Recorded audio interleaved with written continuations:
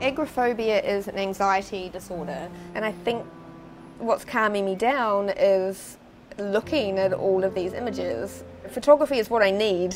You know, I'm never happy to leave until I find a perfect shot. My street view shots often look art directed, even though they're not.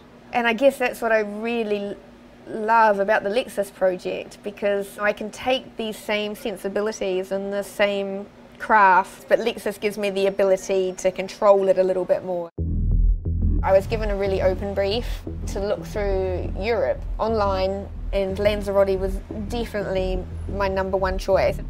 The black volcanic soil and rock, and the architecture's all white. Looks like nothing I've seen before. It was like, how do I put a brand new car in a kind of environment that I love? I realised the way to do that was a little bit of architecture, really nice lines and curves. When the light hits them and the shadows that it creates, like that's often like a really significant part of my work. Hello, sweetheart, how are you going? What's it like? What's the environment like? Yeah, I don't think I've ever been anywhere quite like this. It's actually such a fun job and such a pleasure to actually be visiting like Jackie's corners of the world. Are they too close? You want a bit more space? No, I like this. Okay, action. Oh, that's amazing. Have like natural moments, but somehow there's something extraordinary in that moment. To be honest, I thought it was really brave of Lexus, because this is not your normal car photography shoot. It's all been very experimental, so you know, all of us were kind of unsure how it was going to turn out.